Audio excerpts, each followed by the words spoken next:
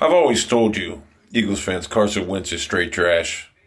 And as evidence of Doug Peterson and Howie Rosenbaum, that's how they feel also. I mean, hell, they won the Super Bowl with Nicholas J.X. Foles. They bring they trade him. They bring back Carson Wentz. They don't even make the fucking playoffs. Tell me or whatever.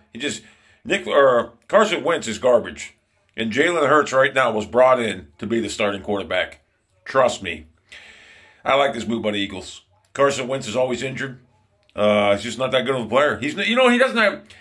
He puts up decent numbers sometimes, but he's just not a winner. And Jalen Hurts is. So Jalen Hurts will be the starting quarterback for the Eagles this year. I mean, Oklahoma's a football factory.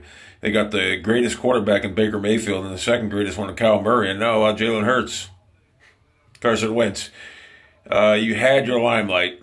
Nick Foles won the Super Bowl. You didn't. And now you're going to be benched for Jalen Hurts.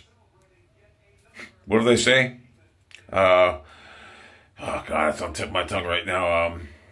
God, them redheaded cats, what do they call them redheaded people? Them, whatever. They just don't win. Should have dyed your hair.